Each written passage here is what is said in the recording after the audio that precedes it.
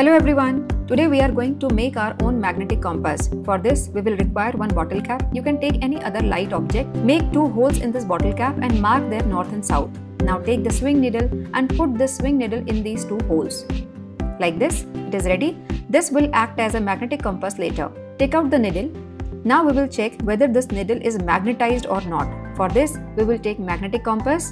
Bring the needle near this magnetic compass. You can see there is no deflection. It means right now this needle is not magnet. Take the bar magnet. Here is the north pole and this is the south pole of the bar magnet. I am reversing it.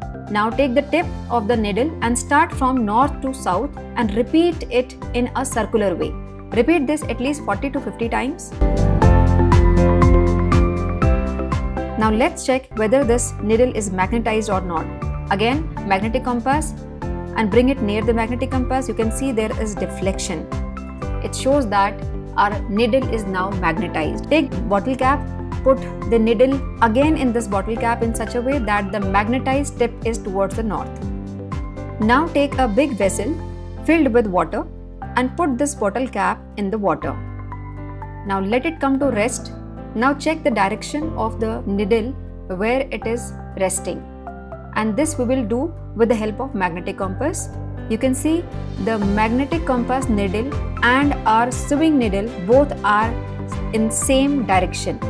Let's repeat this activity. Again, I have given a rotation.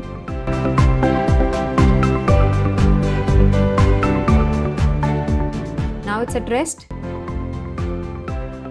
You can see again both the needles are pointing at same direction. Our magnetic compass is ready.